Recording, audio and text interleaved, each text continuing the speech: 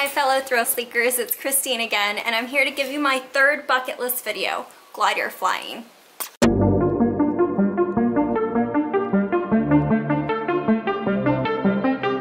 Hi guys, my name's Christine Pham, and I'm an avid adventure seeker.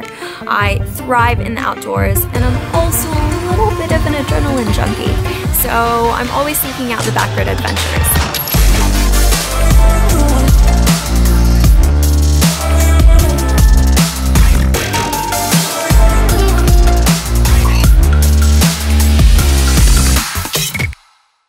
Alright guys, well let's get to it. Glider flying. This is actually something that I got to do with my younger brother Quentin while he was in New Zealand visiting me, and we went to glide Omarama. But let me just back you up and say that I've been traveling quite a bit and I've done some pretty cool things, I'd say, and one of the coolest sensations I've ever felt is floating weightlessly upside down, looking down at the world. Like, is amazing. Wow. Before I get too carried away, let me just backtrack and talk about what a glider is. So a glider is kind of like a small airplane that doesn't have an engine. It's got really long wings, long and thin wings, and it actually uses thermals to glide in the sky. Next question would be what a thermal is. So thermals are spots of air where there's a lot of hot air rising.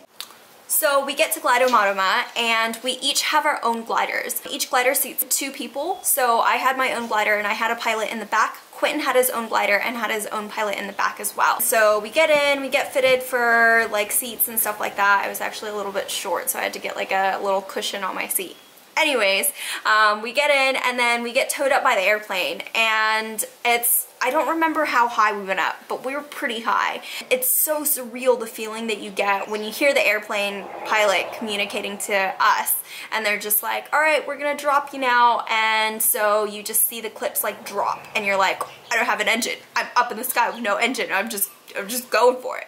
But yeah, so you just go. Actually, on the way up, my pilot said like, hey, there's a bag just in case you get sick. I think he must have said it like 3 or 4 times. And while he was like, oh yeah, there's a bag, and before we even left the ground, I was like, hey, can we do some aerobatics? And he was like, yeah, we could do that. I don't think he gets people that ask about that very often, but I was super stoked. So that's kind of all we did. The whole rest of the time we did loops and stall turns, and it was amazing. So I hope you guys can get a glimpse of how cool it was.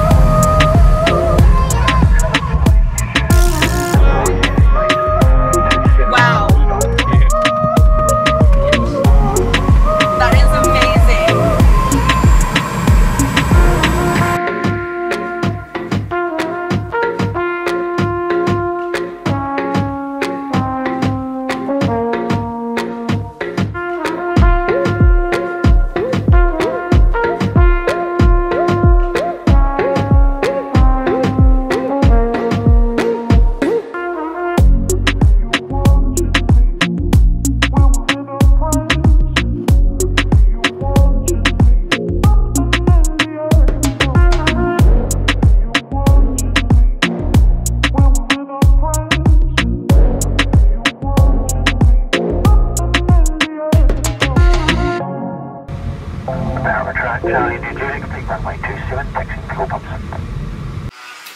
I hope you guys liked the video. If you did, please hit that like button down below and subscribe if you haven't already. I'll see you guys for the next bucket list video.